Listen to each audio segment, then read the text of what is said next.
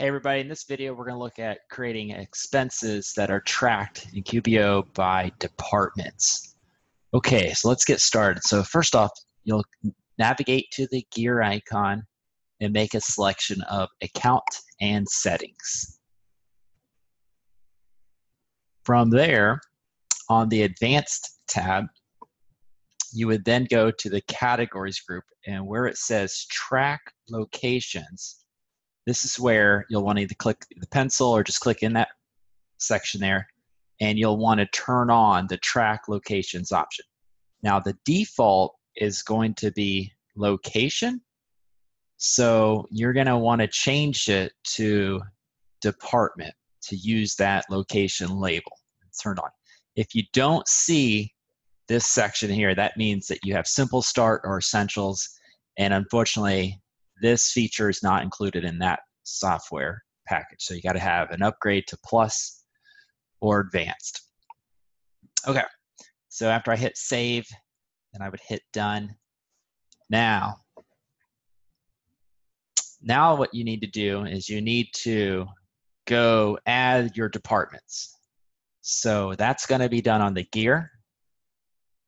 Under all lists, you will see departments here. If you don't see departments but instead you see locations, then you know that you've turned on location tracking, but you just haven't changed the label to departments. So we'll do that. And I've already added 3. I want to keep track of finance, operations, and sales and marketing. Okay. You'll see that there's a new feature that says you're using, right here, 3 departments of 40, including plans. So if you add up all of your classes, including subclasses and location tracking, you get 40 now, and that's recent feature change. So if you're going to exceed 40 combined, that's going to be pricey to upgrade there. Now here's a little tip: if you have lots of classes you don't need, you can go over to the right and you can make them inactive so that it doesn't count against your 40 total in your plan. Okay, again, that's combined with classes and tracking locations there. All right, so then the next thing you're going to do is you're going to want to start using these departments when you pay bills and expenses and write checks and so forth. So if I were to write a check, a manual check,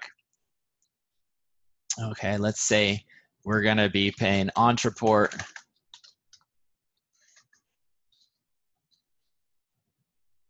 set up a new vendor here, and it's sales, advertising expense. Okay, you'll see that we have this department here.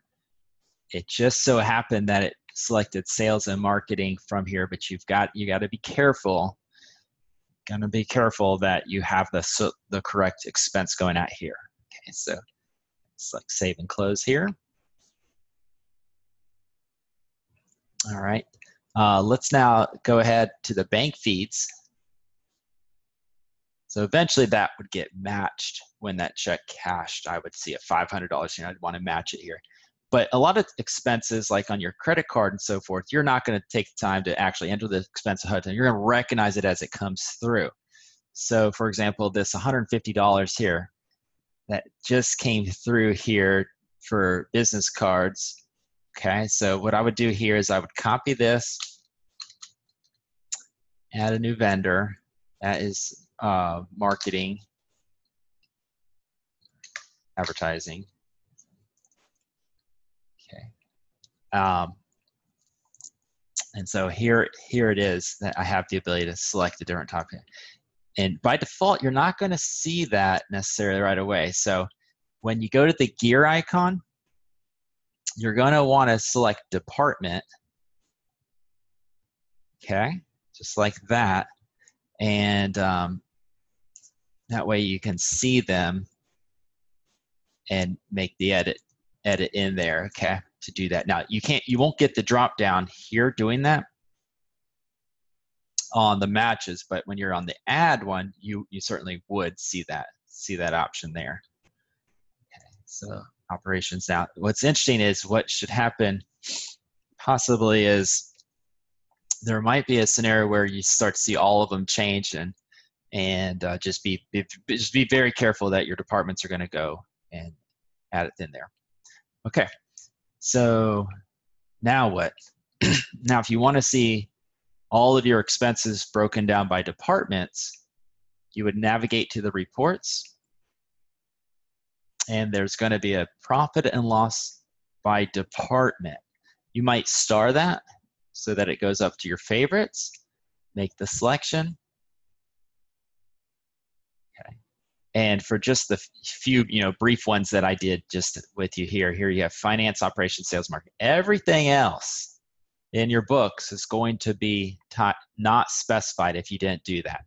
So, I might recommend that you do a time frame such as this week, for example, run report, and then that will help you out here. And so I have this $34 expense here.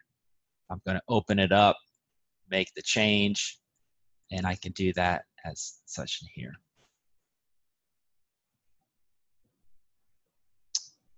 Okay. Awesome. So hopefully that gets you thinking about using that feature. Maybe that might work for you. And as a bonus, once you figure out how to set up the profit and loss by departments to start tracking your expense by that, you're probably ready for the next step, which would be to set up a budget. And on the gear, you'll have the ability to go to budgeting, again, QBO Plus or advanced budgeting. And the neat thing about this is you would have the ability here to divide it by departments. Okay, so you could create a department budget and view the budget by subdivided by budget right there. So that is going to be the next step of breaking it down there. All right, so when you hit next, here we go. I needed to check these all subdivided, hit next. Okay, so then we'll see our accounts here.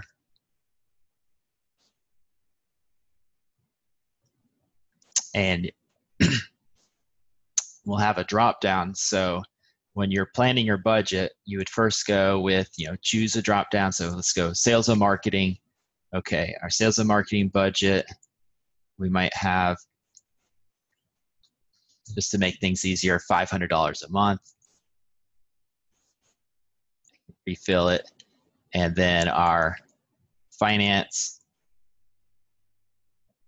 let's stay where we're at here. Save that.